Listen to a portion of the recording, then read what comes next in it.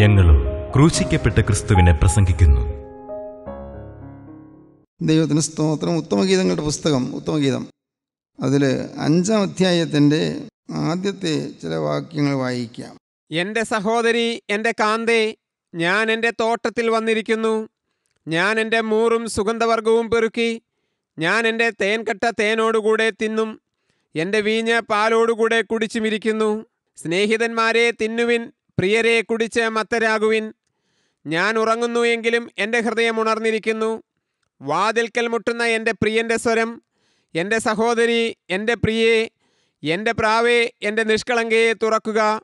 എൻ്റെ ശിരസ് മഞ്ഞുകൊണ്ടും കുറുനിരകൾ രാത്രിയിൽ പെയ്യുന്ന തുള്ളികൊണ്ടും നനഞ്ഞിരിക്കുന്നു. എൻ്റെ അങ്കി ഞാൻ ഊരിയിരിക്കുന്നു, അത് വീണ്ടും ധരിക്കുന്നത് എങ്ങനെ? ഞാൻ കാലുകളെ കഴുകിയിരിക്കുന്നു, അവയെ മലിനമാക്കുന്നത് എങ്ങനെ? എൻ്റെ പ്രിയൻ ദ്വാരത്തിൽ കൂടി കൈനീട്ടി, എൻ്റെ ഉള്ളം അവനെ ചൊല്ലി ഉരുകിപ്പോയി. എൻ്റെ പ്രിയനെ തുറക്കേണ്ടതിന് ഞാൻ എഴുന്നേറ്റു. എൻ്റെ കൈ മൂറും എൻ്റെ വിരൽ മൂറിൻ തൈലവും തഴുതുപടികളിന്മേൽ പൊഴിച്ചു. ഞാൻ എൻ്റെ പ്രിയന് വേണ്ടി തുറന്നു, എൻ്റെ പ്രിയനോ പൊയ്ക്കളഞ്ഞിരുന്നു. ദൈവത്തിന് സ്തോത്രം. വാതിൽക്കൽ മുട്ടുന്ന എൻ്റെ പ്രിയൻ്റെ സ്വരം. കർത്താവായ യേശുക്രിസ്തു മനുഷ്യൻ്റെ ഹൃദയവാതിൽക്കൽ മുട്ടിക്കൊണ്ടേയിരിക്കുന്നു. യേശുക്രിസ്തുവിൻ്റെ രക്തം കൊടുത്ത് വിലയ്ക്ക് വാങ്ങിയ തൻ്റെ പ്രിയപ്പെട്ട സഭയെ നാം ഓരോരുത്തരും നമ്മെ ശത്രുവിൻ്റെ കാരാഗ്രഹത്തിൽ ഒടുവിക്കുവാൻ യേശുക്രിസ്തു വന്ന് വാതിൽക്കൽ മുട്ടുകയാണ്. അനേകം ജയിലുകളിൽ കിടന്ന് മനുഷ്യനെ പിശാച് പൂട്ടിയിട്ട് ഉദരിച്ചുകൊണ്ടിരിക്കുകയാണ്. പിശാചിനെ സ്വന്തമാക്കാൻ ശ്രമിച്ചുകൊണ്ടിരിക്കുകയാണ് നമ്മെ ഓരോരുത്തരും. മനസ്സിലാക്കൂ, നാം ജയിലറയിലാണ്. സാത്താൻ്റെ തടവുപുള്ളികളാണ്. സാത്താൻ നാം ബന്ധിച്ചിട്ടിരിക്കുകയാണ്. പക്ഷേ നമ്മുടെ ജീവിതത്തിൽ നമുക്ക് ഓർമ്മ വയ്ക്കുന്നതിന് മുമ്പുള്ള കാലത്ത് തന്നെ, ശിശുവായി പിറന്ന കാലത്ത് തന്നെ നാം ഇടയനോട് വാസ്തവമായി വാക്ക് പറഞ്ഞു. കർത്താവായ യേശുവിനോട് വാസ്തവമായി വാക്ക് പറഞ്ഞിരുന്നു. നല്ല ഇടയൻ ആടുകൾക്ക് വേണ്ടി തന്നെ ജീവനെ കൊടുക്കുന്നു. ജീവനെ കൊടുത്തുപോലും ആടുകളെ സ്നേഹിക്കുന്ന നല്ല ഇടയനാണ്. കർത്താവായ യേശുവിനോട് നാം വാക്ക് പറഞ്ഞു, മരണത്തോളം ഞാൻ നിൻ്റെ വക എന്ന്. ഞാൻ യേശുവിൻ്റെ വകയെന്ന് നാം പറഞ്ഞു. മാമോദിസാൻ എന്താ പറഞ്ഞതുപോലും പലരും മറന്നുപോയി. എന്താ പറഞ്ഞതെന്ന് അറിയാൻ പാടില്ല. മാമോദിസായിൽ നാം ഓരോരുത്തരും സാത്താനിയെ ഉപേക്ഷിക്കുന്നു, മിശിഹായെ സ്വീകരിക്കുന്നു എന്ന് പറഞ്ഞ് ജീവിതം കർത്താവിൻ്റെ കരങ്ങളിലേക്ക് കൊടുക്കുകയായിരുന്നു. ഒരു ശിശു ജനിക്കുകയായിരുന്നു. വീണ്ടും ജന്മം, പുതിയ ജന്മം ലഭിക്കുകയായിരുന്നു. ശാരീരികമായി ജനിച്ച കുഞ്ഞ് ആത്മീയമായി ജനിക്കുകയായിരുന്നു. അങ്ങനെ നാം ഓരോരുത്തരും യേശുക്രിസ്തുവിനെ നമ്മുടെ കർത്താവ് രക്ഷിതാവുമായി കൈക്കൊള്ളുകയായിരുന്നു. യേശുക്രിസ്തുവിനെ രക്ഷകനും കർത്താവുമായി കൈക്കൊണ്ട നമുക്ക് നമ്മുടെ ജീവിതത്തിൽ പറ്റിയ അബദ്ധം, നാം പൈശാചികന് ഇടം കൊടുത്തുപോയി. സാത്താൻ നമ്മെ കീഴടക്കി കളഞ്ഞു. അവൻ്റെ ജയിലിലേക്ക് കൊണ്ടുപോയി. സാത്താൻ്റെ ജയിലിലാണ് എല്ലാവരും, മനുഷ്യരെല്ലാം സാത്താൻ്റെ ജയിൽ പുള്ളികളാണ്. ഭയങ്കരമായ കോപം, പൊട്ടിത്തെറിക്കുന്ന കോപം, ഗർജിക്കുന്ന സ്വഭാവം, കോപിച്ച് വിറയുന്ന സ്വഭാവം, കുടുംബം കലങ്ങുന്നു, ഭാര്യാഭർത്തൃബന്ധം ഉലയുന്നു, മക്കൾ നാനാവിധമായി പോകുന്നു. കോപം എന്ന് പറഞ്ഞൊരു ഭീകര പിശാച്. കോപത്തിൻ്റെ പിന്നിൽ ദുരാത്മാക്കളുണ്ട്. മനുഷ്യൻ കോപിക്കുമ്പോൾ അവനൊന്നും അറിയുന്നില്ല. ദുരാത്മാക്കളാണ് കോപിപ്പിക്കുന്നത്, പിശാചാണ് കോപിപ്പിക്കുന്നത്. അതുപോലെ തന്നെ കാമാസക്തി, ജഡമോഹത്തിൻ്റെ ആസക്തി, വ്യഭിചാരാസക്തി, അശുദ്ധിയാസക്തി, പുരുഷന് സ്ത്രീയോടും സ്ത്രീക്ക് പുരുഷനോടും ഉണ്ടാകുന്ന ആ ജഡീക സ്നേഹത്തിൻ്റെ ആസക്തി, അതിൽ കൂടി പിശാച് അനേകരെ കെട്ടിയിടുന്നു. ബാല്യം മുതൽ തന്നെ ഇത് തുടങ്ങും. ബാല്യം മുതൽ ഈ സെക്സിൻ്റെ അട്രാക്ഷൻ, ലൈംഗികത്വത്തിൻ്റെ ആകർഷണം ഓരോ മനുഷ്യൻ്റെയും പിന്നാലുണ്ട്. അത് നാം മനസ്സിലാക്കിയിരിക്കേണ്ടതാണ്. മനുഷ്യ ശരീരത്തിലുള്ളതായ നന്മയ്ക്ക് വേണ്ടി ഉപയോഗിക്കാവുന്നതായ നല്ല ഗുണങ്ങൾ വരാവുന്നതായ ആ ഭാഗത്തെ പിശാച് കൈക്കലാക്കി അത് തിന്മയിലേക്ക് നയിക്കുന്നു. അതാണ് ഈ സെക്ഷുവൽ ഡിസയേഴ്സ് എന്നൊക്കെ പറയുന്നത്, ലൈംഗികമായ ആഗ്രഹങ്ങൾ. സെക്സിൻ്റെ അതിപ്രസരം കൊണ്ട് അനേകർ നരകദുരിതം അനുഭവിക്കുന്നവരുണ്ട്. സെക്സിൻ്റെ ആധിക്യം കൊണ്ടും ലൈംഗികതയുടെ മോഹാവേശം കൊണ്ടും ജീവിതം താറുമാറായിപ്പോയി അനേകരുണ്ട്. അത് ചെറിയ ആളുകൾ മാത്രമല്ല, വലിയ വലിയ ചക്രവർത്തിമാർ വരെ സെക്സിൻ്റെ അടിമകളായിപ്പോയി. അതുകൊണ്ട് അവരുടെ ജീവിതം തകർന്നുപോയി. സെക്സിൻ്റെ അടിമത്വം. ഇന്ന് അനേകം യുവതിയുവാക്കളെ ചതിക്കുന്നൊരു ഭീകര കാര്യമാണ് ഈ സെക്സ് എന്ന് പറയുന്നത്. ബാല്യത്തിൽ തന്നെ ഏതാണ്ട് തുടങ്ങും. കൗമാരപ്രായത്തിലേക്കാകുമ്പോൾ പയ്യെ പയ്യെ വികസിച്ച് വരും. ഒരു യൗവനത്തിൻ്റെ ആരംഭമാകുമ്പോഴേക്കും എല്ലാ അതിർവരമ്പുകളെയും ലംഘിച്ച് തിന്മയിലേക്ക്, അശുദ്ധിയിലേക്ക് മനുഷ്യൻ ചാഞ്ചാഞ്ഞു പോകും. അപ്പോൾ ഇത് ഒരു പൈശാചികൻ്റെ കണിയാണ്. എന്നെ അതിന് കിട്ടുകയില്ല, യഥാർത്ഥ കാര്യത്തിന് എന്നെ കിട്ടുകയില്ല എന്നുള്ള ദൃഢമായ പ്രതിജ്ഞ നമുക്ക് എടുക്കാൻ സാധിക്കണമെങ്കിൽ എന്നെ നാരകത്തിൻ ചുവട്ടിൽ വെച്ച് എൻ്റെ അമ്മേനെ പ്രസവിച്ച് എന്നെ ഉപേക്ഷിച്ച് പോയപ്പോൾ എന്നെ കാത്ത് എന്നെ രക്ഷിച്ചതിനെ ഇത്രത്തോളം നടത്തിയ എന്നെ കാത്തു പരിപാലിച്ച നല്ല ഇടയിലുള്ളതായ സ്നേഹം നമുക്ക് വരണം. കർത്താവായ യേശു ക്രിസ്തുവാണ് എന്നെ വീണ്ടെടുത്തത്. യേശു ക്രിസ്തു സ്നേഹമാണ് എന്നെ വീണ്ടെടുത്തത്. ക്രിസ്തു എന്നെ വീണ്ടെടുത്തത് എന്നെ തന്നെ മണവാട്ടിയാക്കി തൻ്റെ സ്വർഗീയ ഉദ്യാനത്തിലേക്ക് കൊണ്ടുപോകാനാണ്, തോട്ടത്തിലേക്ക് കൊണ്ടുപോകാനാണ്. സ്വർഗീയ തോട്ടം, സ്വർഗീയ ഉദ്യാനം. എന്നെ കർത്താവായ യേശു ക്രിസ്തു അന്ന് അവിടെ നിന്ന് രക്ഷിച്ചത് നാശയോഗ്യമായ ലോകത്തിൻ്റെ പാതകളിൽ നിന്ന് എന്നെ വിടുവിച്ച് സ്വർഗീയ ഉന്നതങ്ങളിലേക്ക് എന്നെ കയറ്റി കൊണ്ടുപോകാനാണ്. സ്വർഗീയമായ പരമാവകാശം എനിക്ക് തരുന്നതിന് വേണ്ടിയാണ്. ആ മഹത്തായ ലക്ഷ്യത്തിന് വേണ്ടി കർത്താവായ യേശു ക്രിസ്തു എന്നെ വീണ്ടെടുത്തു, എന്നെ രക്ഷിച്ചു. മരിച്ചു പോകേണ്ടതായിരുന്നു, തീർന്നു പോകേണ്ടതായിരുന്നു, എന്നേക്കുമായി നശിച്ചു പോകേണ്ടതായിരുന്നു. പക്ഷേ കർത്താവായ യേശു ക്രിസ്തു നമ്മെ നമ്മുടെ ശിശുപ്രായത്തിൽ തന്നെ നമ്മെ വീണ്ടെടുത്തു. അമ്മയുടെ ഉദരത്തിൽ നിന്ന് പുറത്തു വന്ന ഓരോ കുഞ്ഞും പാവിയാണ്, പാവമുള്ളവനാണ്, പാവമുള്ളവളാണ്. പാവം ചെയ്തിട്ടല്ല പാവമുള്ളത്, ജന്മനാ തന്നെ പാവിയാണ്. ഓരോ മനുഷ്യനും പാവമുള്ളവനാണ്. പാവിയായ മനുഷ്യനെ വീണ്ടെടുക്കാൻ കർത്താവായ യേശു ക്രിസ്തു സ്വന്തം ജീവൻ വെടിഞ്ഞു. നമുക്ക് ജീവൻ തരാൻ യേശു തൻ്റെ സ്വന്തം ജീവൻ വെടിഞ്ഞു. അത്രയും നമ്മെ സ്നേഹിച്ച ക്രിസ്തുവിനുള്ളതായ നന്ദി കൊണ്ട്, സ്നേഹം കൊണ്ട് നിറഞ്ഞ് നാം ക്രിസ്തുവിനെ ആരാധിക്കുകയും ക്രിസ്തുവിൻ്റെ സ്വന്തം മണവാട്ടിയായി നാം തീരുകയും ചെയ്യേണ്ടതാണ്. ക്രിസ്തുവിനോട് ചെയ്ത ഉടമ്പടി നാം പാലിക്കേണ്ടതാണ്. ഇന്ന് ക്രൈസ്തവ സഭകൾക്കെല്ലാം, വ്യക്തികൾക്കും എല്ലാം സംഭവിച്ചിരിക്കുന്ന കുഴപ്പം, കാര്യങ്ങൾ അറിയാൻ പക്ഷേ അനുഭവിക്കുന്നില്ല. നമ്മുടെ വിശുദ്ധ കൂദാശകളും പ്രാർത്ഥനകളെല്ലാം വളരെ വിലപ്പെട്ടത് തന്നെയാണ്, സംശയമില്ല.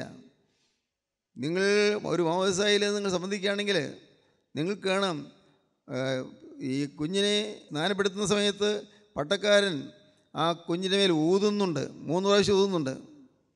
വെറുതെ ചുമ്മാ ഊതുന്നതല്ല, അതെല്ലാം സിംബോളിക്കാണ്, എല്ലാം പ്രതീകാത്മകമാണ്. എന്നിട്ട് പറയുന്നുണ്ട്, ദുഷ്ടനായ പൈശാചികനെ നീ കുഞ്ഞിനെ വിട്ടുപോകാതെ ദൈവത്തിൻ്റെ സൃഷ്ടിയാകുന്നു. ശാസിക്കുകയാണ്, പിശാചിനെ ശാസിക്കുകയാണ്. ഈ ശിശു ദൈവത്തിൻ്റെ മോഹന സൃഷ്ടിയാകുന്നു. പട്ടക്കാരൻ ശാസിക്കുന്നുണ്ട്. നിർഭാഗ്യവശാൽ ഇന്ന് ചെയ്യുന്ന പട്ടക്കാർക്ക് എന്താണ് ചെയ്യുന്നത് അറിഞ്ഞുകൂടാ, ഒരു ചടങ്ങ് ചെയ്യുന്നു. കാണികളായി വന്നിരിക്കുന്ന ആളുകൾക്ക് അവർക്ക് മാമോദിസയുടെ മറ്റു കാര്യങ്ങളൊക്കെയാണ് ചിന്തയുള്ളൂ എന്ന്, വീട്ടിലെ സദ്യയും അതൊക്കെയാണ് ചിന്തയുള്ളൂ. ആരും അതിലൊന്നും ശ്രദ്ധിക്കുന്നുമില്ല. പിന്നെ ശ്രദ്ധിച്ചാരെങ്കിലും നിന്നാലോ ഒന്നുകൊട്ട് മനസ്സിലാകുന്നുമില്ല. മനസ്സിലാക്കി കൊടുക്കാനുള്ളതായ ഒരു സംവിധാനമൊന്നും ഈ സഭയിൽ ഇല്ല താനും. എന്താണ് നടക്കുന്നതെന്ന് വാസ്തവത്തിൽ അധികാരസ്ഥനായ പട്ടക്കാരൻ ആ പൈശാചിനെ ശാസിക്കുകയാണ്, തർജ്ജന ചെയ്ത് അയക്കുകയാണ്, പുറത്താക്കുകയാണ്, ശപിച്ച് മാറ്റുകയാണ്. ദുഷ്ടനായ പിശാചേ, ഞാൻ നിന്നെ ശപിക്കുന്നു, പിതാവിൻ്റെയും പുത്രൻ്റെയും പരിശുദ്ധാത്മാവിൻ്റെയും നാമത്തിൽ നിന്നെ ശപിക്കുന്നു. നീ ഈ ദൈവസൃഷ്ടിയെ നീ തുടരുത്, ഈ ദൈവസൃഷ്ടിയെ നീ വിട്ടുപോകാം. ദൈവത്തിൻ്റെ മോഹന സൃഷ്ടിയായ ഈ ശിശുവിനെ നീ തൊട്ടുപോകരുത്, നീ ഇറങ്ങിപ്പോകാം, മത്സരിച്ച് നിൽക്കരുത്, ഇറങ്ങിപ്പോകാം. ശാസിക്കുന്നുണ്ട്.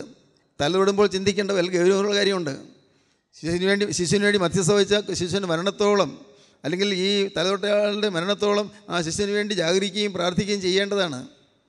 ദൈവത്തിന് തലവിടുക എന്ന് പറയുന്നത് ഒരു കളിയൊന്നുമല്ല. ഇതെല്ലാം ഇന്നൊരു ചടങ്ങായി പോയില്ലേ, എല്ലാം ചടങ്ങ്. ചടങ്ങുകൾക്ക് ജീവൻ തരാനാണ് കർത്താവ് നമുക്ക് വചനം തരുന്നത്. അനുഷ്ഠാനങ്ങളും ആചാരങ്ങളും ചടങ്ങുകളും അത് ജീവൻ പ്രാപിച്ചു വരുമ്പോഴാണ് നമുക്കത് പ്രയോജനപ്രദമായി തീരുന്നത്.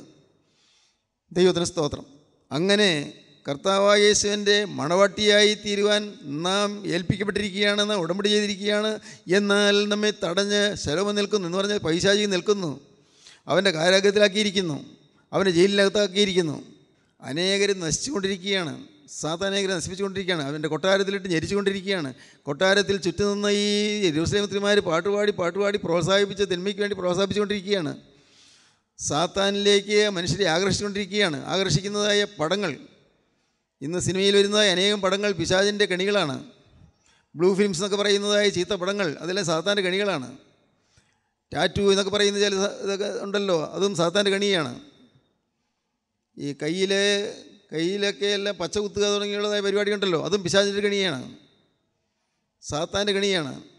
പ്രിയപ്പെട്ടവരെ, അനേകം കൂട്ടായ്മകൾ പോലും സാത്താൻ്റെ കെണിയിൽപ്പെട്ടിരിക്കുന്നു. അനേകം സുവിശേഷകന്മാർ പോലും സാത്താൻ്റെ കെണിയിൽപ്പെട്ടിരിക്കുന്നു. സുവിശേഷകന്മാരാണ്. വേദപുസ്തകത്തിലെ വാക്യം വായിച്ചാൽ പറയുന്നത്. പക്ഷേ സാത്താൻ്റെ കണിയിലാണ്. സാത്താൻ വേദം ഓതുന്നു, പിശാചും വേദം ഓതും. പ്രിയപ്പെട്ടവരെ, നിങ്ങൾക്ക് മനസ്സിലാകുന്നുണ്ടോ ഈ പറയുന്നതൊക്കെ? ഇന്ന് സത്യസുവിശേഷത്തിൻ്റെ മാർഗ്ഗത്തിൽ നിന്ന്, ക്രിസ്തുവിൻ്റെ മാർഗ്ഗത്തിൽ നിന്ന് വ്യതിചലിച്ച് ഇന്നൊരു ഡ്യൂപ്ലിക്കേറ്റ് സുവിശേഷം വളർന്നുകൊണ്ടിരിക്കുകയാണ്. ആളുകൾ ചാടിക്കുക, ഓടിക്കുക, വലിയ അത്ഭുതം നടത്തുക എന്നൊക്കെ പറയുന്നു. എല്ലാം ഒരു ഫാഴ്സാണ്, ഒരു പ്രഹസനമാണ്. ഇതൊന്നും ആരും അറിയുന്നില്ല. സാക്ഷാൽ സുവിശേഷം എന്താണ്? സാക്ഷാൽ സുവിശേഷം പാപിക്ക് വേണ്ടി ക്രൂശിൽ മരിച്ച രക്ഷകനായ ക്രിസ്തു നമ്മുടെ പാപത്തിൻ്റെ പരിഹാരമായ ക്രൂശിൽ മരിച്ചു എന്നുള്ളതിനെക്കുറിച്ചുള്ള വ്യക്തമായ അവബോധം നൽകുന്നതാണ് സുവിശേഷം. യേശുക്രിസ്തു ജീവിക്കുന്നു, യേശുക്രിസ്തു ഭാവിക്ക് വേണ്ടി ജീവൻ അടിഞ്ഞിരിക്കുന്നു, യേശുക്രിസ്തു നരകാവകാശിയായ മനുഷ്യനെ സ്വർഗത്തിൻ്റെ അവകാശിയാക്കി മാറ്റാൻ ഇന്ന് യേശുക്രിസ്തു അധ്വാനിച്ചുകൊണ്ട് നിൽക്കുന്നു, ക്രിസ്തുവിൻ്റെ പരിശുദ്ധാത്മാവ് പ്രവർത്തിച്ചുകൊണ്ടിരിക്കുന്നു എന്നുള്ളതായ പരമസത്യം അറിയിക്കുന്നതാണ് സുവിശേഷം. അതൊന്നും ചിന്താവിഷയമല്ല. പാവം മാറുന്നത് ചിന്താവിഷയമല്ല. ചിന്താവിഷയം എന്താ? നടുവിൻ്റെ വേദന മാറുക, കഴുത്തിൽ തിരിക്കാൻ സാധിക്കുക, അല്ലെങ്കിൽ കൈ വെക്കാൻ പറ്റാത്തത് കൈ വെക്കാൻ സാധിക്കുക എന്നിങ്ങനെയുള്ളതായ ചില തന്ത്രങ്ങൾ കാണിച്ച് പാവപ്പെട്ടവൻ മയക്കുകയാണ് സാധുക്കൾ. എട്ടും പൊട്ടും തിരിയാത്ത സാധുക്കൾ, ഇടം കൈയും വലം കൈയും തിരിച്ചറിയാൻ പാടില്ലാത്ത സാധുക്കളായ ആളുകൾ ഇവരുടെ കണിയിൽപ്പെട്ട് നശിച്ചുകൊണ്ടിരിക്കുന്നു. ഇന്ന് പല സുവിശേഷകന്മാരും സാത്താൻ്റെ പിണിയാളുകളാണ്. ഞാൻ ഇത്രയും തുറന്നു പറയുന്നത് നിങ്ങൾക്ക് ചിലർക്കെങ്കിലും മനസ്സിലാകുന്നതായിരിക്കട്ടെ. സുവിശേഷം വർത്തമാനം നരകത്തിൻ്റെ അവകാശിയായ മനുഷ്യനെ സ്വർഗത്തിൻ്റെ അവകാശിയാക്കി മാറ്റുന്നതാണ് സുവിശേഷം. നരകത്തിലേക്ക് പോകുന്ന മനുഷ്യനെ നരകത്തിൽ നിന്ന് കോരിയെടുത്ത് വലിച്ചെടുത്ത് അവനെ സ്വർഗത്തിലാക്കുന്നതാണ് സുവിശേഷം. ഭൗമികമായ കാര്യങ്ങളിലേക്കല്ല, ഭൗമികമായ പ്രതാപങ്ങളിലേക്കല്ല, ആന്തരികമായ സംശുദ്ധിയിലേക്കും ആന്തരികമായ സ്വർഗീയ ഔന്നത്യങ്ങളിലേക്കും മനുഷ്യൻ നയിച്ചുകൊണ്ട് പോകുന്നതാണ് സുവിശേഷം. സുവിശേഷത്തിൻ്റെ മർമ്മമായ കാതലിലേക്ക് നമ്മെ ഓരോരുത്തരെയും നയിക്കാനാണ് കർത്താവ് അധ്വാനിച്ചുകൊണ്ടിരിക്കുന്നത്. പ്രിയപ്പെട്ടവരെ, ദൈവത്തിന് സ്തോത്രം. അങ്ങനെ ക്രിസ്തുവിന് വേണ്ടി കാത്തിരിക്കുന്ന, ആ വാക്ക് പാലിച്ചുകൊണ്ടിരിക്കുന്ന ശലോമി ക്രിസ്തു എന്ന് വിളിച്ചപ്പോൾ നിർഭാഗ്യവശാൽ അവൾക്ക് വാതിൽ തുറക്കാൻ കഴിഞ്ഞില്ല. ഒരു അബോധാവസ്ഥയിലായിരുന്നു, ഏതാണ്ട് പകുതി ബോധാവസ്ഥ. ഞാൻ ഉറങ്ങുന്നുവെങ്കിൽ എൻ്റെ ഹൃദയം ഉണർന്നിരിക്കുന്നു, ഉറങ്ങുകയാണ്, മയക്കമാണ്, ഉണർന്നിരിക്കുന്നു, ഉണർന്നിരിക്കുന്നുണ്ട്. അതുകൊണ്ട് പ്രിയൻ്റെ സ്വരം കേട്ടു. അപ്പോൾ ചില ചില ഒഴിവഴികൾക്ക് തോന്നി. എന്താണ്?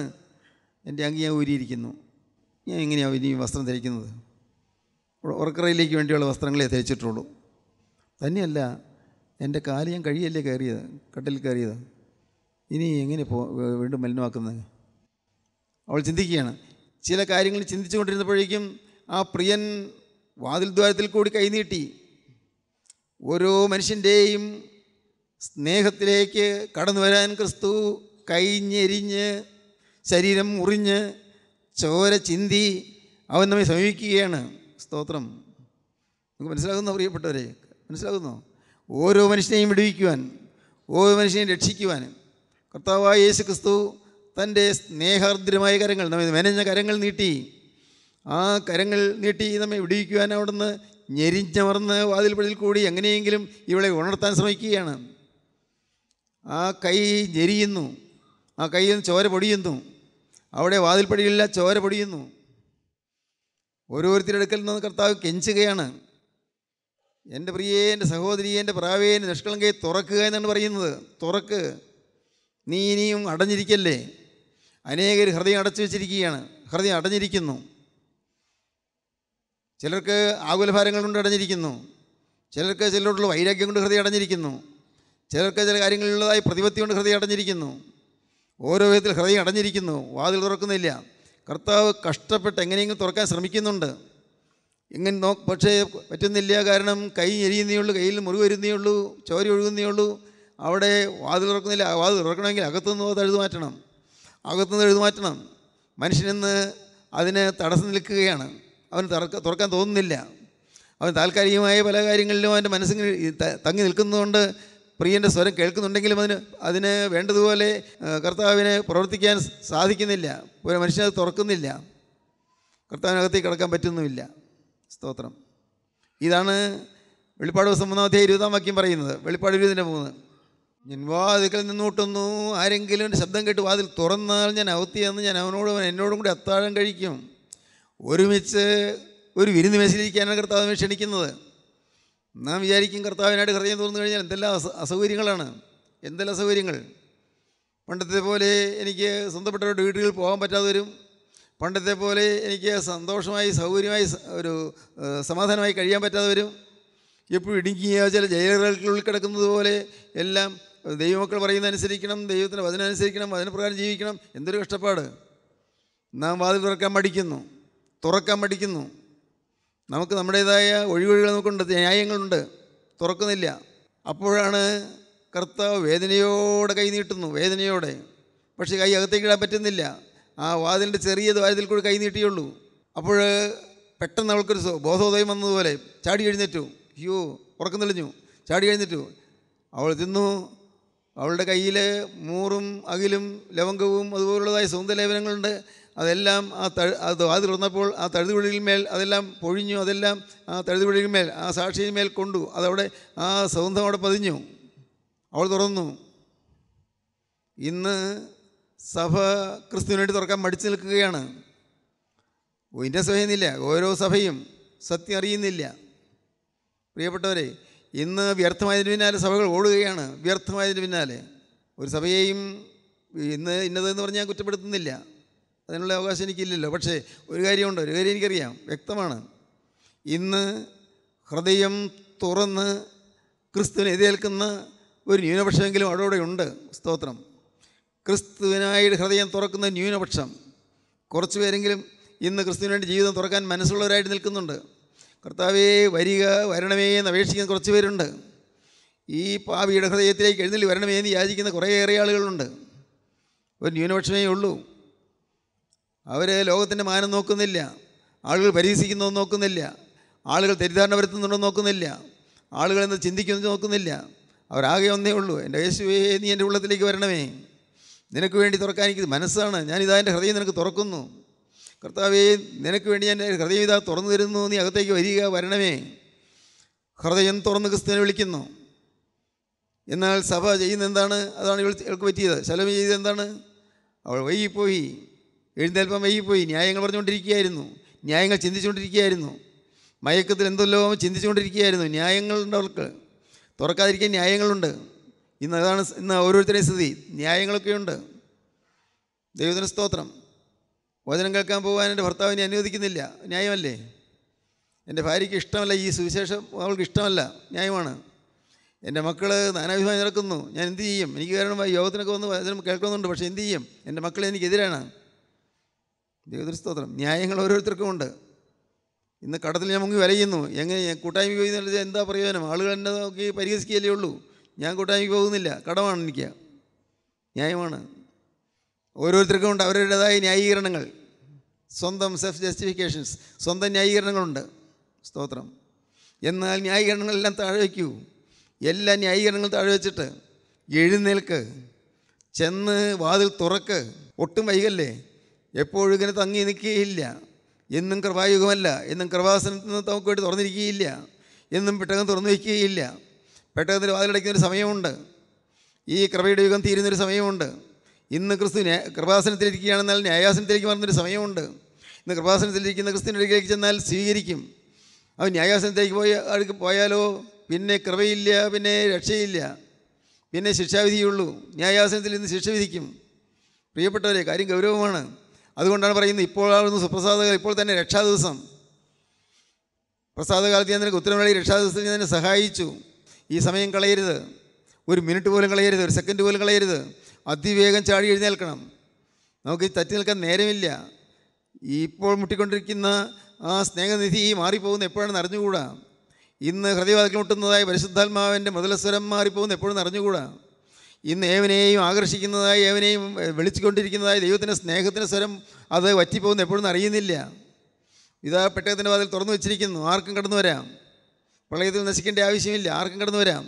പുള്ളിപ്പിലിക്കും കടന്നു വരാം, സിംഹത്തിനും കടന്നു വരാം, പേടവാനും കടന്നു വരാം, ആട്ടിൻകുട്ടിക്കും കടന്നു വരാം. പെട്ടകത്തിൻ്റെ പുറത്ത് ഇവ തമ്മിൽ വഴക്കാണ്. പുള്ളിപ്പുലി ആടിനെ കണ്ടാൽ കടിച്ചു കീറും, ചെന്നായി ആടിനെ കണ്ടാൽ കടിച്ചു കീറും. പുറത്ത് പെട്ടകത്തിൻ്റെ പുറത്താണെങ്കിൽ വഴക്കാണ്. സിംഹത്തിന് മുമ്പിൽ എല്ലാ മൃഗങ്ങളും തൊഴുകയോടെ നിൽക്കും. മൃഗങ്ങളെ അടിച്ചു കൊല്ലാൻ സിംഹത്തിന് യാതൊരു പ്രയാസവുമില്ല. പുറത്ത് പെട്ടകത്തിന് പുറത്ത് ഇതെല്ലാം പരസ്പരം വൈരാഗ്യമുള്ളവരാണ്. അകത്ത് കയറിയാലോ, പെട്ടകത്ത് കയറിയാൽ നല്ല സ്നേഹം. ആട്ടിൻകുട്ടിയും ചെന്നായി ഒരുമിച്ച് മേയുന്നു. എന്തൊരു ഭാഗ്യം!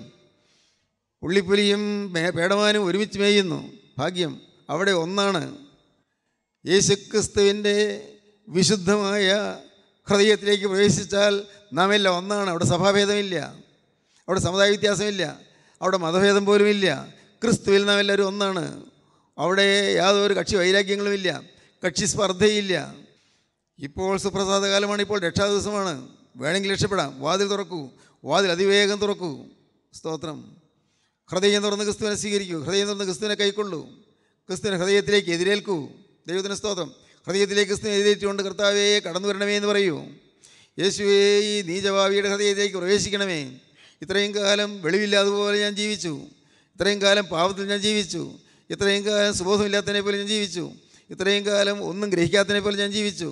നാഥ, എന്നാൽ ഇന്ന് ഞാൻ കാര്യങ്ങൾ ഗ്രഹിക്കുന്നു. ഞാനിതാ എന്നെ നിനക്ക് തരുന്നു, എൻ്റെ ഹൃദയം നിനക്ക് തുറന്നു തരുന്നു. എൻ്റെ ഹൃദയത്തിലേക്ക് ഒന്ന് കടന്നു വരണമേ കർത്താവേ. ക്ഷണിക്കൂ നിങ്ങൾ, അവൻ്റെ തൃപ്പാദം നിങ്ങൾ ചുംബിച്ചു കൊള്ളുക. നാഥ, ഇത്രയും കാലം പാഴായി പോയില്ലേ? പോയി കർത്താവേ, പോയി. നഷ്ടങ്ങൾ സംഭവിച്ചു പോയി, പല കഷ്ടങ്ങളും വന്നുപോയി. എന്നാൽ ഇന്നിതാ എൻ്റെ ഹൃദയം ഞാൻ നിനക്ക് തുറക്കുന്നു. അവൾ തുറന്നുവെങ്കിലും പ്രിയൻ പൊയ്ക്കളഞ്ഞിരുന്നു. കഷ്ടം, പ്രിയൻ പൊയ്ക്കളഞ്ഞിരുന്നു. ദൈവത്തിന് സ്തോത്രം! അവൾ സങ്കടപ്പെട്ടു. പ്രിയപ്പെട്ടവരെ, നിങ്ങളാരും നിരാശപ്പെടാൻ വരരുത്. നിങ്ങളുടെ ജീവിതത്തിൽ തുറക്കാൻ വൈകിപ്പോകരുത്, ഇനി താമസിച്ചു പോകരുത്. നാളെ കിട്ടുമെന്ന് ആരറിഞ്ഞു? ഈ സുവർണ്ണകാലം നാളെ കിട്ടുമെന്ന് ആരറിഞ്ഞു? ഇതുപോലെ ഹൃദയം തുറന്നു കൊടുക്കാൻ കിട്ടുന്ന അവസരം ഉണ്ടോയെന്ന് ആരറിഞ്ഞു? ഇതുപോലെ പരിശുദ്ധാത്മാവ് ഇറങ്ങി നിൽക്കുന്നതായി ശുശ്രൂഷകൾ കിട്ടുമെന്ന് ആരറിഞ്ഞു? പരിശുദ്ധാത്മാവാണ് നിങ്ങളുടെ അടുക്കിലേക്ക് വന്നിരിക്കുന്നത്. ഹല്ലേലൂയ! ജീവനുള്ള ക്രിസ്തുവാണ് നിങ്ങളുടെ അരികിലേക്ക് വന്നിരിക്കുന്നത്. രക്ഷകനായ ക്രിസ്തുവാണ് നിങ്ങളെ വിളിക്കുന്നത്. ക്രിസ്തുവാണ് നിങ്ങളുടെ അരികത്ത് വന്ന് ഹൃദയത്തിൽ മുട്ടുന്നത്. മോനെ, ഈ ലോകത്തിലെ മായക്കാഴ്ചകളിലേക്ക് നീ പോകാതെ, മായാജാലങ്ങളിലേക്ക് തിരിയാതെ, ലോകത്തിൻ്റെ ഇമ്പങ്ങളിലേക്ക് പോകാതെ, ലോകത്തിൻ്റെ വശീകരണങ്ങളിലേക്ക് പോകാതെ നീ എൻ്റെ സാക്ഷിയാകൂ എന്നാണ് കർത്താവ് പറയുന്നത്. നീ എൻ്റെ സാക്ഷിയാകൂ. നീ എനിക്ക് വേണ്ടി തലമുറയിൽ നിൽക്കൂ. എന്നെ സ്നേഹിച്ചും എന്നെ ആരാധിച്ച് നീ ഒരു പുതിയ മനുഷ്യനായി ജീവിക്കൂ. എന്നെക്കൊണ്ട് നിനക്ക് വൻ കാര്യങ്ങൾ നേടാനുണ്ട്. നീ അത് വിശ്വസിച്ച് എന്നെ നീ സ്വീകരിക്കൂ. നിൻ്റെ നിസ്സാരാവസ്ഥയിൽ, നിൻ്റെ ദയനീയാവസ്ഥയിൽ, നിൻ്റെ വിഷമാവസ്ഥയിൽ നിന്നെ കണ്ട് നിന്നെ പൊക്കിയെടുക്കുവാൻ, ഉയർത്തിയെടുക്കുവാൻ, ഉദ്ധരിക്കാൻ വന്നിരിക്കുന്ന രക്ഷകനെ നീ കാണൂ. നിന്നെ രക്ഷകനെ നീ മനസ്സിലാക്കൂ. ഞാൻ നിന്നെ സ്നേഹിക്കുന്നുണ്ട് കുഞ്ഞേ, ഞാൻ നിന്നെ സ്നേഹിക്കുന്നുണ്ട് മോളെ, ഞാൻ നിന്നെ സ്നേഹിക്കുന്നുണ്ട്. കർത്താവ് പറയുകയാണ്, ഞാൻ നിന്നെ സ്നേഹിക്കുന്നുണ്ട്. നിങ്ങൾ പറയും, എനിക്ക് കഷ്ടത വന്നെന്താണ്, കർത്താവിനെ സ്നേഹിക്കുന്നില്ല ഇല്ലായിരിക്കും എന്ന് നിങ്ങൾ പറയുന്നു. അല്ല കുഞ്ഞേ, ദൈവം നിന്നെ സ്നേഹിക്കുന്നുണ്ട്. കഷ്ടതകൾ വന്നത് അതും നന്മയ്ക്കാക്കി മാറ്റാൻ യേശുവിന് കഴിയും. നിങ്ങൾക്കൊന്ന് തോൽവികൾ നന്മയ്ക്കാക്കി മാറ്റാൻ യേശുവിന് കഴിയും. നിങ്ങൾക്കൊന്ന കഷ്ടനഷ്ടങ്ങളും അത് നന്മയ്ക്കാക്കി തീർക്കാൻ യേശു ക്രിസ്തുവിന് കഴിയും. നഷ്ടങ്ങൾ വന്നു, കഷ്ടങ്ങൾ വന്നു, പരാജയങ്ങൾ വന്നു, പലതരത്തിലുള്ള കെടുതികൾ വന്നു. എല്ലാം നന്മയ്ക്കാക്കി കർത്താവ് മാറ്റിത്തരും. എല്ലാം വിശ്വസിക്കൂ നിങ്ങൾ യേശുവിനെ. നിങ്ങൾ വിശ്വസിച്ച യേശുവിൻ്റെ കരങ്ങളിലേക്ക് നിങ്ങൾ കൊടുക്കൂ. യേശുവിന് നിങ്ങളൊരു വാക്ക് പറയും, കർത്താവേ, ഇത്രയും കാലം ഞാൻ പാഴാക്കി കളഞ്ഞു എൻ്റെ ജീവിതം, നഷ്ടപ്പെടുത്തി കളഞ്ഞു എൻ്റെ ജീവിതം താറുമാറായി കളഞ്ഞു. കർത്താവേ, എനിക്കിപ്പോൾ സങ്കടമുണ്ട്. നഷ്ടപ്പെടുത്തിയ കാലങ്ങളോട് ഞാൻ സങ്കടപ്പെടുന്നു. എന്നാൽ ഇപ്പോൾ ഞാൻ തിരുമുമ്പാകെ ഞാൻ വരികയാണ്. എൻ്റെ അരികത്ത് വന്നിരിക്കുന്ന ക്രിസ്തുവിന് വേണ്ടി ഞാൻ എൻ്റെ വാതിൽ തുറക്കുകയാണ്. നാഥാ, നീ പോകല്ലേ, നീ എന്നെ വിട്ടുപോകല്ലേ, എന്നെ പിരിഞ്ഞു പോകല്ലേ, എന്നെ മാറി കടന്നു പോകല്ലേ, നീ എൻ്റെ കർത്താവേ, നീ പോകല്ലേ. എൻ്റെ അരികത്തൊന്ന് നിൽക്കണേ കർത്താവേ. ഞാനിതാ നിനക്ക് വേണ്ടി വാതിൽ തുറക്കുന്നു. എൻ്റെ ഹൃദയത്തിലേക്ക് എഴുന്നള്ളി വരണമേ. നാഥാ, നീ എൻ്റെ ഹൃദയത്തിലേക്ക് എഴുന്നള്ളി വരണമേ. വിളിക്കൂ നിങ്ങൾ യേശുവിനെ, ക്ഷണിക്കൂ നിങ്ങൾ യേശുവിനെ. നിങ്ങൾ പറയൂ യേശുവിനോട്, യേശുവേ, ഞാൻ ഇന്നു മുതൽ നിൻ്റെ വകയായി ജീവിക്കും. നിനക്ക് വേണ്ടി ഹൃദയം ഞാൻ തുറക്കും. നീ എൻ്റെ ഹൃദയത്തിൽ വസിക്കും. എൻ്റെ ഹൃദയത്തിൽ നീ വാഴുന്ന ആ ഭാഗ്യാനുഭവം എനിക്ക് തരണം. അതില്ലാതെ എന്നെ പറഞ്ഞുവിടല്ലേ കർത്താവേ. യേശുവേ, നിൻ്റെ കരങ്ങളിലേക്ക് എന്നെ ഞാൻ തരികയാണ്. എൻ്റെ ജീവിതം നിൻ്റെ കരങ്ങളിലേക്ക് ഏൽപ്പിക്കുകയാണ്. നാഥ, അതിൻ്റെ അരിമകരം എന്നെ തൊട്ടിരിക്കുന്നത് ഞാൻ വിശ്വസിക്കുന്നു. ആ കരമാണ് എന്നെ ഹൃദയം തുറക്കാൻ നീ ബന്ധപ്പെടുന്നത് എനിക്ക് മനസ്സിലായി. എൻ്റെ ഹൃദയത്തിൻ്റെ വാതിൽ തുറക്കാൻ നീ കഷ്ടപ്പെടുന്നത് എനിക്ക് മനസ്സിലായി. അതുകൊണ്ട് നിൻ്റെ കൈ മുറിവേറ്റുമെന്ന് എനിക്ക് മനസ്സിലായി. നിൻ്റെ കൈ മുറിവേൽക്കാൻ കാരണം ഞാനാണ് ഉത്തരവാദി എന്ന് നീ മനസ്സിലായി. ഞാൻ എഴുന്നേൽക്കാൻ വൈകിയതുകൊണ്ടാണ് എൻ്റെ കൈ മുറിവേറ്റെന്ന് എനിക്ക് മനസ്സിലായി. യേശുവേ, ഇപ്പോൾ ഞാനിതാ ആ മുറിവേറ്റ കരങ്ങളിലേക്ക് ഈ നിസ്സാര ജീവിതം ഞാൻ താഴ്ത്തി വയ്ക്കുന്നു. ഹല്ലേലൂയ! എൻ്റെ ജീവിതം ഞാൻ അടിയറ വയ്ക്കുന്നു കർത്താവേ, സമ്പൂർണ്ണമായി സമർപ്പിക്കുന്നു. പറയാമോ നിങ്ങൾക്ക്? യേശുവിൻ്റെ കരങ്ങളിൽ കൊടുക്കാമോ നിങ്ങൾക്ക്? യേശു അരികത്ത് വന്നിട്ടുണ്ട്. ദൈവത്തിന് സ്തോത്രം. യേശു അരികത്ത് നിങ്ങൾ വിളിക്കുകയാണ്. മോനെ, നീ ഇനിയും വൈകല്ലേ എന്ന് കർത്താവ് പറയുന്നു. മോളെ, ഇനിയും വൈകല്ലേ. താമസിച്ചാൽ ചിലപ്പോൾ നിനക്ക് കുറ്റം വരും. താമസിച്ചാൽ ചിലപ്പോൾ നിനക്ക് അപകടം വരും. താമസിച്ചാൽ നിനക്ക് അകത്ത് പ്രവേശിക്കാൻ പറ്റാതെ വരും. നീ ഒട്ടും വൈകല്ലേ, കടന്നു വരൂ. ദൈവത്തിന് സ്തോത്രം. കർത്താവ് നിങ്ങളെ വിളിക്കുന്നു. പ്രവേശിക്കാം. ആ തുറന്ന വിലാവിൽ കൂടി, തുറന്ന ഹൃദയത്തിൽ കൂടി ഇതാ യേശുവിൻ്റെ സ്നേഹം ഒഴുകുന്നു. യേശുവിൻ്റെ സ്നേഹം ചോരയും നീരും ഒഴുകുന്നു. നമുക്ക് പറയാം, കർത്താവേ, എനിക്ക് വേണ്ടി തുറന്ന് തരുവിലാവ്. എന്നെ സ്വീകരിക്കാൻ വേണ്ടി തുറന്നതായി തരുവിലാവ്. ഞാൻ തിരുരാവിൽ മൊത്തട്ടെ. നിങ്ങൾ വിശ്വസിക്കൂ, നിങ്ങളുടെ അരികത്ത് യേശു നിൽക്കുന്നുണ്ട്. നിങ്ങൾ വിശ്വസിക്കൂ, നിങ്ങളെ അവൻ പേർ ചൊല്ലി വിളിക്കുന്നുണ്ട്. ശൗലേ ശൗലേ നീ എന്നെ ഉപദ്രവിക്കുന്നെന്ന് പറഞ്ഞ അതേ ക്രിസ്തുവിൻ്റെ ശബ്ദം തന്നെയാണ് നിങ്ങൾ കേൾക്കുന്നത്. മാർത്തയെ മാർത്തയെ നീ വലതിനെ ചൊല്ലി വിചാരപ്പെട്ട് മനം കലങ്ങിയിരിക്കുന്നു പറഞ്ഞ അതേ ശബ്ദം തന്നെയാണ് നീ കേൾക്കുന്നത്. ശിമോനെ ശിമോനെ സാത്താൻ നിന്നെ കോതമ്പ് പോലെ വാരിയേണ്ട അനുവാദം ചോദിച്ചെന്ന് പറഞ്ഞ അതേ ശബ്ദമാണ് നിങ്ങൾ കേൾക്കുന്നത്. ശമൂവേലേ ശമൂവേലേ എന്ന് വിളിച്ച അതേ സ്വരം തന്നെയാണ് നിങ്ങൾ കേൾക്കുന്നത്. അബ്രഹാമേ അബ്രഹാമേ എന്ന് വിളിച്ച അതേ സ്വരമാണ് നിങ്ങൾ കേൾക്കുന്നത്. ദൈവത്തിന് സ്തോത്രം ദൈവത്തിന് സ്തോത്രം സക്കായിയെ വേഗം ഇറങ്ങി വാ എന്ന് വിളിച്ച അതേ സ്വരം തന്നെയാണ് നിങ്ങൾ കേൾക്കുന്നത്. യേശുവിൻ്റെ അരികത്ത് വന്നിരിക്കുകയാണ്. ഓരോരുത്തരുടെ അരികത്തോടെ യേശു നടക്കുകയാണ്. സമയം കളയല്ലേ, സമയം നഷ്ടപ്പെടുത്തല്ലേ, ഇപ്പോൾ തന്നെ ഹൃദയം തുറക്കുകയും യേശുവിനോട് വാക്ക് പറയുകയും, യേശുവേ ഇന്നു മുതൽ ഞാൻ എൻ്റെ പുതിയ സൃഷ്ടി. എൻ്റെ യേശുവേ നിനക്കായി ഞാനിതാ എൻ്റെ ഹൃദയം തുറക്കുന്നു. എൻ്റെ ഹൃദയത്തിൽ ഇനി ആർക്കും പ്രവേശനമില്ല. യേശുവിനായി ഹൃദയം തുറക്കുന്നു. യേശുവിന് വേണ്ടി മാത്രം ഹൃദയം തുറക്കുന്നു. പൈസ നീ ഇടം കൊടുക്കുകയില്ല. കർത്താവേ നീ എന്നെ സ്വീകരിക്കണമേ. പ്രാർത്ഥിക്കൂ, സമർപ്പിക്കൂ, ദൈവ അരങ്ങളിലേക്ക് ഏൽപ്പിക്കൂ, പുതിയ തീരുമാനമെടുക്കൂ. യേശുവിൻ്റെ വാക്ക് പറയൂ, യേശുവേ ഇന്നു മുതൽ നാഥ ഞാൻ നിൻ്റെ വക, ഞാൻ നിൻ്റെ സ്വന്തം. Hallelujah hallelujah hallelujah.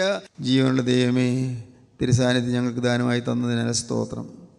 ഞങ്ങൾ അർഹിക്കാത്ത അനുഗ്രഹങ്ങളെല്ലാം തരുന്നതിനായി സ്തോത്രം. ആളാമൃതി ഞങ്ങളെ കാണുന്നതിനായി സ്തോത്രം. രണ്ടാമത്തെ വേണ്ടി ഞങ്ങളെല്ലാം ഒരുക്കണമേ. യേശു ക്രിസ്തുവിൻ്റെ പരമോന്നത നാമത്തിൽ പ്രാർത്ഥിക്കുന്നവർക്ക് ഇവിടെ കേൾക്കണമേ. ആമീൻ. ഹല്ലേലൂയ. സ്തോത്രം. കരങ്ങളെ താഴ്ത്തിയിടുക.